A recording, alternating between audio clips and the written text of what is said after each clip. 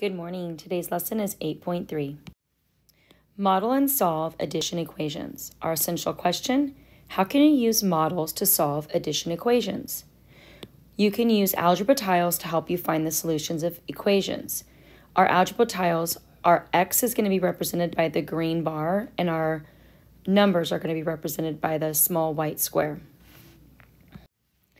Thomas has $2. He wants to buy a poster that costs $7. Model and solve the equation x plus 2 equals 7 to find the amount x in dollars that Thomas will need to save in order to buy the poster. So first we're going to draw two rectangles on our math board to represent the two sides of the equation. Then we're going to use the algebra tiles to model the equation. Model x plus 2, so x plus 2 in the left triangle, or rectangle, and then model 7 in the right. So 7 is going to be in the right. So if you remember, x was going to be represented by a green bar, and I don't want to do white, so I'm going to do blue for my numbers. So if that's x, I have 1, 2 singles, and on this side I'm going to have 7. 1, 2, 3, 4, 5, 6, 7. So what type of tiles and numbers did you use to model x plus 2? Well, I used one x tile and two 1 tiles. So there's my one x tile and my two 1 tiles.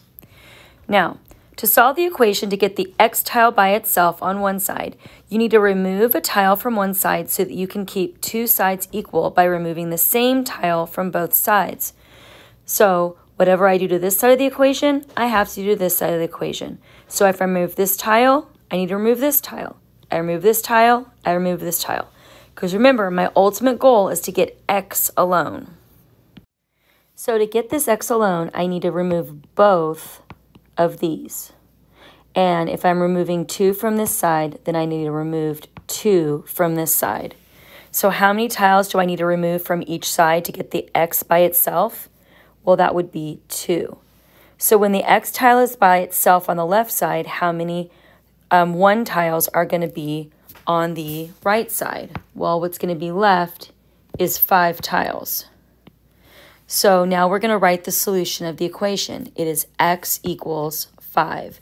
So Thomas needs to save $5 in order to buy the poster. Use appropriate tools. Describe how you could use your model to check your solution.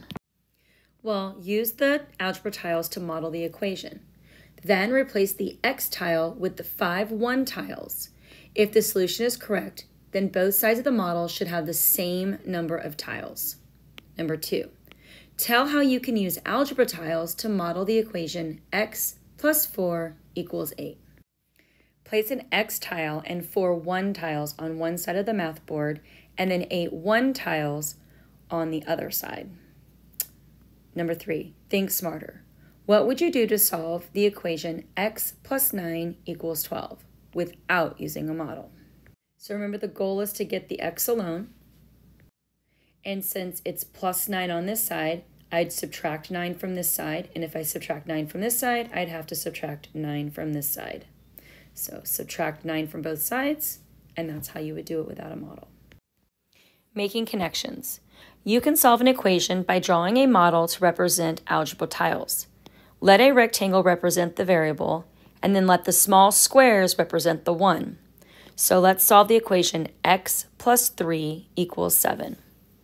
So I'm going to first put my equal sign. And on this side of the question, I have x, which remember we said it was going to be a rectangle. And I have 3 1 tiles, so those are going to be squares. 1, 2, 3. And then I have 7 individual squares on this side of the equation. 1, 2, 3, 4, 5, 6, 7.